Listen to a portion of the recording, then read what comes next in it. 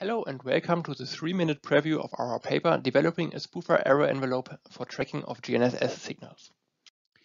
What is a spoofer? A spoofer emits fake GNSS signals so that the receiver can no longer distinguish between the authentic and the spoofing signal, and as a result, it calculates a manipulated PBT solution. Spoofing is not only a theoretical threat, it's highly relevant, as recent reports have shown, and we would like to analyze the effect of the spoofing signal on the GNSS measurements in order to assess the risk and to develop countermeasures. To assess the risk of a spoofer, we need to bound the tracking error. Where does it depend on?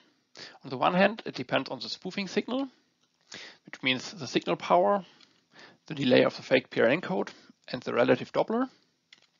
And on the other hand, it depends on the implementation of tracking in the receiver. In order to define a concrete bound, we make some assumptions. However, the method is not limited to these assumptions. So we say that we are using a conventional receiver. That means we are using a PLL and DLL structure to track the signals. Our receiver is in tracking mode. That means before the spoofing signal is switched on, we track the authentic satellite signals. And last but not least, we are using a static spoofer receiver geometry in order to neglect the relative Doppler. So to define a concrete bound, we distinguish two cases. First is that the spoofing signal power is lower than the satellite signal power. That means that our spoofing signal is quite similar to a multipath. And for a multipath, we already have a bound, the so-called multipath error envelope. What does a multipath error envelope give? It gives a lower and upper bound of the tracking error as a function of the relative delay of the spoofing signal and other parameters.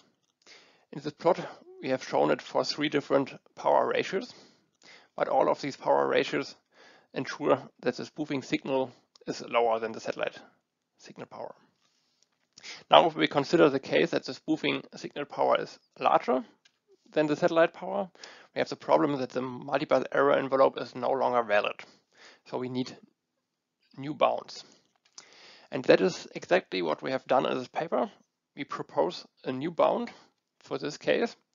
We call it a spoofer error envelope, and it's similar to the multipath error envelope as it gives the upper and lower bound of the tracking error as a function of the relative delay of the spoofing signal and other parameters.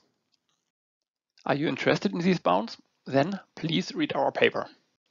And if you have any questions, don't hesitate to contact me. Thank you for your attention.